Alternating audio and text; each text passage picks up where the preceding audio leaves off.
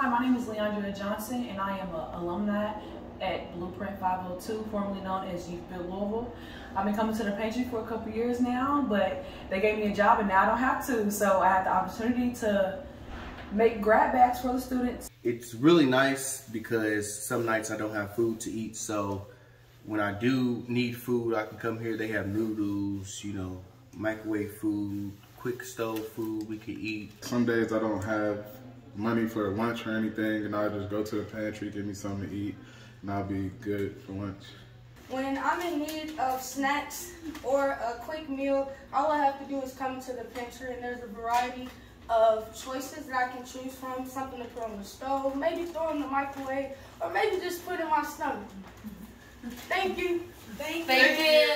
Thank you to all of the donations that have donated to Youth Build. We just want to thank you all for donating and giving us the opportunity to feed the young people in the community.